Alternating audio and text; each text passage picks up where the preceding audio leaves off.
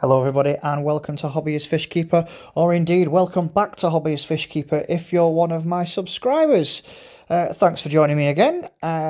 Today's video is going to be about these little guys, the little hermit crabs that I have in front of you right now. So this video is a collection of videos that I've been making over the past couple of days, to be honest. Do stick with it. There's some very interesting scenes that I caught towards the end. I caught one of them changing shells and one of them outside of its shell, so you get to see what a hermit crab looks like out of its shell. So I own an electric blue and two scarlet leg hermit crabs. The cur level on these is easy stroke beginner level. They are really peaceful, super peaceful super peaceful crabs, and are completely reef compatible, so they're not going to be chomping up your corals. And just a great addition to any tank. Got such funny personalities. They do such funny things when you're watching them. If crabs could have personalities, that is. Sometimes they're sat on the top of the rocks and they just jump inside the shell and they just drop to the bottom. It's kind of like a lemming jumping off a cliff. It's hilarious to watch. And recently I've actually been watching my crabs more than my actual fish. So let's get on to the conditions in the cur for these crabs. Ideal conditions, you're looking temperature-wise, 72 to 78 Fahrenheit, which is 22 to 25 Celsius. pH of around 8.1 to 8.4. And a salinity of 1.023 to 1.025. Tank size, I've got 3 in this. This is the Fluval Evo 12.5. I'm thinking of getting 2 more. So yeah, about 5 in this size of tank. But if you've got much bigger tank, you can possibly get a whole colony of them. Would we call it a colony of crabs? I don't know, possibly. So, yeah, what do they eat? Well, they are fantastic algae eaters. If you've watched any of my last few videos, you will notice that I had a big diatom bloom, and they have completely destroyed my diatom bloom. Yeah, they've completely nailed it. I did have some green algae as well, green hair algae, and they seem to have chopped all that down too. But they are also fantastic scavengers, and they will eat anything that is left behind by your fish, any uneaten food or any uneaten algae for that matter. They are fantastic sand sifters as well. So my diatom bloom did actually spread across my sand, and they've completely cleaned it up. There's not one little bit of diatom on this sand now. Yeah, they're just fantastic cleaning machines, and they don't move your sand around like gobies do. Sand sifters, like when gobies can sometimes move the whole tank around, but these don't. They just literally just pick it up in the little pincers and clean it off and throw it away. They can also help clean your corals as well, so they will eat any parts of the dead or dying pieces that are on your corals to keep them nice and clean, which is quite good as well. It saves you having to cut things off as well and try and clean them up yourself. Price-wise, I bought these 3 for 13 quid, £13, but they were listed as £5.50 each, so there was an offer on them.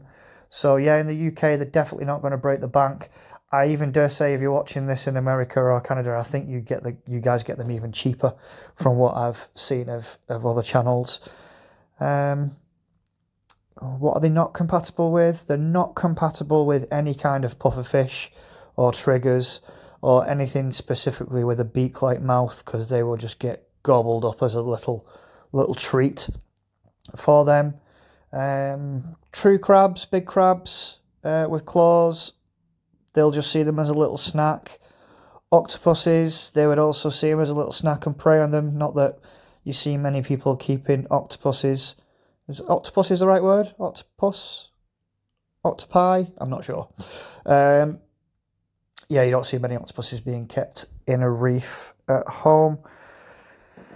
Now, I have said that they are easy, peaceful and for beginners, but you do have to help keep the peace, and to do this you will need to throw in some extra shells. Now, I found this out the hard way when I first put these crabs in. I just put the 3 crabs in, and they kind of had a little bit of a tussle over who was getting which shell after a couple of days. But as you can see, I ordered some shells off Amazon. They arrived pretty quickly, even in this state of emergency that we're in at the moment. Drop them in, and as you can see, the piece has been restored, and we have these little guys swapping out shells now, and it's fantastic to watch if you get to see it. It really is interesting. These little guys, they've probably swapped out of each other's shells probably 2 or 3 times now, I think, until they find the right one for themselves. But it's great to watch. They will grow to around about an inch in size, so the shells will need to support a crab of an inch inside. So if you purchase these when they're smaller, you'll need to provide medium and bigger shells for them to swap over in. They tend to move shell whenever they feel like it, really. They will sometimes fight to the death if one of them prefers the shell that somebody else is occupying. They will rip it out and, unfortunately, fight to the death, and the other one will move in if there aren't any other shells provided. They could also kill your snails for their shells as well. So I have some Nasarius snails in here that are quite a decent size, but they're not big enough for these snails. But if you are purchasing them smaller, they may kill off your snails for the shell.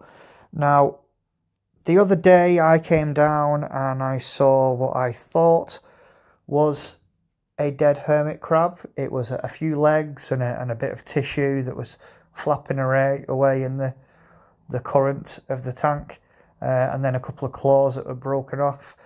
Now, the first thing I thought was, oh no, I've lost one.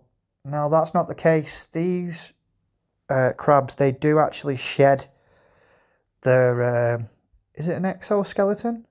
Shell skeleton? I don't know, but they do shed. So they come out of their shells and they look like they're dying, basically. And I suppose they shed it in a similar way to how a spider sheds its skin as well, or a snake. They literally just wiggle out the back, and they leave a little imprint of a hermit crab lying on the sandbed, and then they will go back inside the shell that they've chosen. So yeah, don't panic if you one day turn up to your tank and it looks like you've got a dead crab. It's probably not. Just have a quick look around your tank and have a quick count up, and I'm pretty sure that you'll find that all your crabs are accounted for. The first time I did this, I actually thought that I'd gained a crab in one of the shells that I'd bought at first, but on closer inspection I could see that it was just a discarded, shedded skin. So what else can I say about these little guys? Well, considering the size of the crabs and the size of some of the shells that they've chosen, they are fantastic climbers. Like, they would give Spider-Man a run for his money. They really are great climbers. They crawl all over these rocks. They hang upside down, and they're just really, really fun to watch. So there we have it. That's my little care guide on these little hermit crabs. I recommend them for any kind of reef, as a clean-up crew, or just as an addition to watch, because they are fantastic little beasties. Once again, thanks for joining me, or if this is your first time, please don't forget to hit that like and subscribe button. That would be absolutely fantastic. I'm coming up to 1,200 subscribers. That's crept up really quickly since I hit 1,000. So once again, thank you very much. And yeah, hopefully I will be uploading another video this week, possibly on what I feed my reef. So thank you very much for joining me, and I'll see you all again soon. Cheers!